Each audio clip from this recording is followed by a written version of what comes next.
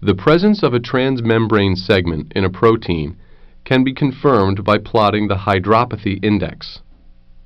The Hydropathy Index is plotted using the linear sequence of a protein beginning at the amino terminus. A 20 amino acid window is used to plot the index, starting with the first 20 amino acids. As the window moves forward, a new average is plotted as each new amino acid is added and one is dropped from the window.